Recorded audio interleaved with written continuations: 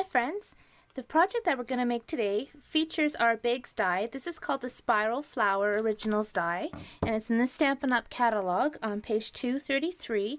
And this die makes beautiful roses. So you do need your Big Shot to make these. I have my plates. And I've pre-cut some Whisper White cardstock, and I just cut it to measure 5.5 by 4.25, and that will give me 4 flowers out of one piece of cardstock. So I'm actually going to cut all 4 pieces at once, and I'm just going to put that on my die, sandwich it between my plates. And I'm going to bring my Big Shot over, and I'm just going to crank it through.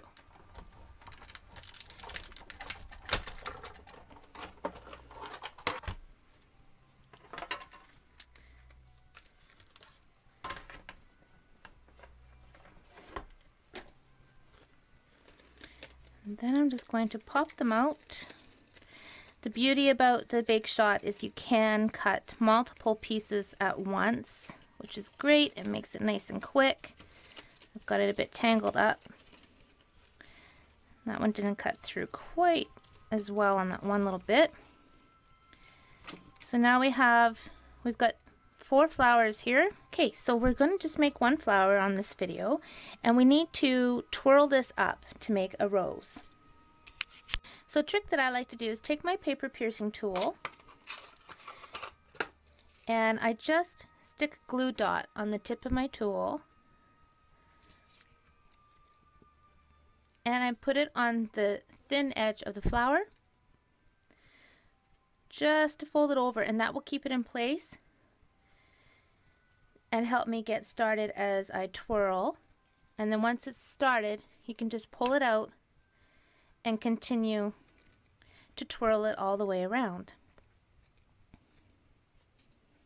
And you can sponge the edges of the white if you want. You can sponge it with some red or whatever color you want.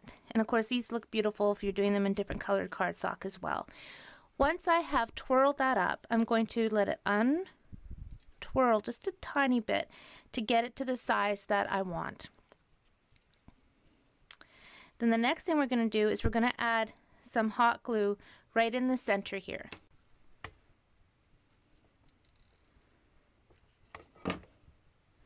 And then I just push the center down into that puddle of hot glue and just hold it just for a second.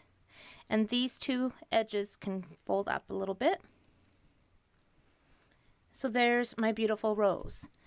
The other thing I like to do, take that glue dot off, is I take my paper piercer just to grab the edge of the petals and bend them down a little bit.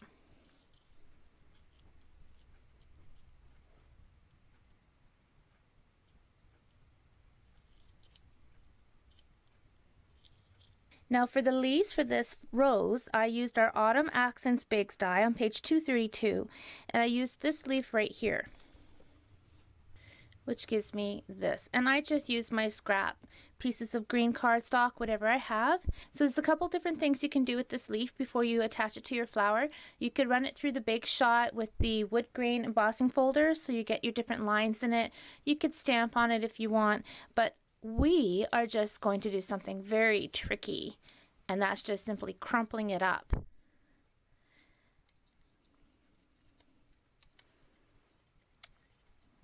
And that just gives it some really neat texture. So I'm taking my glue gun again, putting some glue on the bottom, and just attaching my rose. Isn't that pretty? Gorgeous, just the way it is. So we're going to set that aside. We're going to grab our clothespin. Now I just buy these clothespins from the dollar store, and you get a whole package, and I want to decorate this clothespin a bit with some stamping. So I'm just grabbing our star from the Bright and Beautiful stamp set. I'm taking my Early Espresso ink and ink up my star and just simply stamp onto the clothes peg, because all we want is just a pretty little design so it's not so plain. So really, you could use any stamp that you want. You could even use washi tape instead if you prefer. And it gives it such a pretty design. So we've got some glue on our clothespin. And we're just attaching our flower.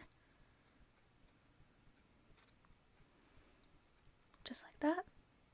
We're going to set that aside, make our tag. So I have a piece of Whisper White. I want to use the Merry Christmas from the Making Spirits Bright stamp set. Oh, and I haven't put that one together yet. So we're going to pop that out. Peel the backing off. And then this is the little label. And if you haven't put these together before, they're cut, the label's cut in the middle, so it's easy to peel that off. And then just line your stamp up onto the label and peel it off. And then it's on your stamp and you are ready to rumble. I'm taking my block, pushing it onto my stamp, and I'm going to stamp it with the cherry cobbler ink.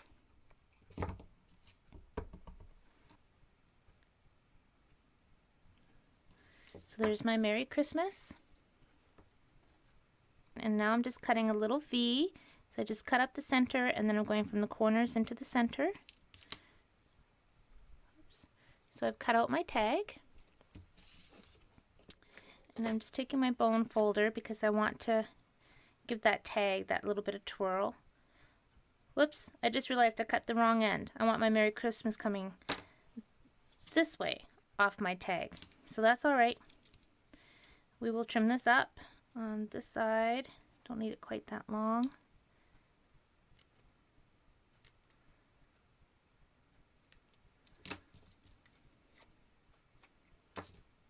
Perfect. Add a little bit of glue. And then just tuck that underneath so nobody will see that little mistake, only you and I know about it. Now I've made two little bows using the cherry cobbler and the early espresso baker's twine, and I'm going to tuck them right in here. So because my glue gun is handy, I'm just going to put a little dab in there. I'm going to stick my early espresso on first, add another little dab of glue, then I'm adding my cherry cobbler. And then can you guess the last thing we're going to do? Glitter. If you said glitter, you are absolutely correct. So I'm taking my two-way glue pen, and those petals that we turned over are going to get glitter put on them. And then I'm putting a little bit on the inside of the rose.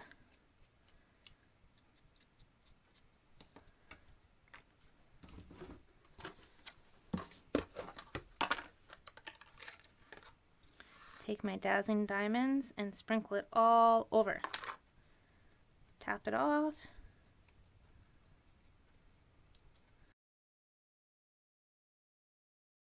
We now have a gorgeous Christmas rose, and you can just go ahead and clip it onto a tree branch when you're decorating your tree.